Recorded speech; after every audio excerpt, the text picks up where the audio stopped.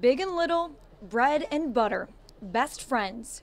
Kamilla is my best friend, on and off the court. I mean, this will mean a lot to her, so I just know, like, there's no better way of winning this for her and just her leaving on a good note. Raven Johnson and Kamilla Cardoso have a bond through basketball.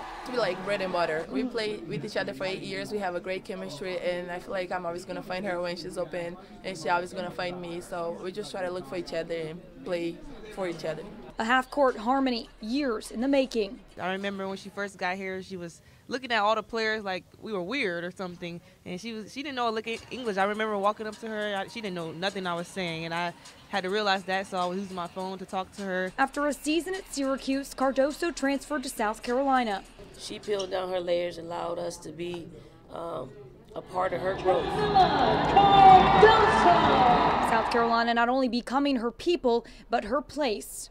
We were lucky to have her, and I do think she was lucky to have us. The 6'7" league-bound center is averaging 17 points and 9 rebounds in the last 4 games.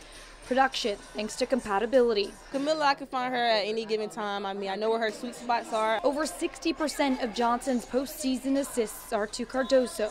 People know at this point that I'm going to give her the ball, so I try to look off from her sometimes. But when she's open, I'm giving her the ball. Like, it's no ifs, ands, and buts. Raven Johnson is set to play in her first national championship to give Kamilla Cardoso her last. I think we've been working really hard, and this was the goal. Even though we didn't set a goal for this season, this was the goal to make it to the championship, and I'm just so proud of this team and so proud of everything that we accomplished.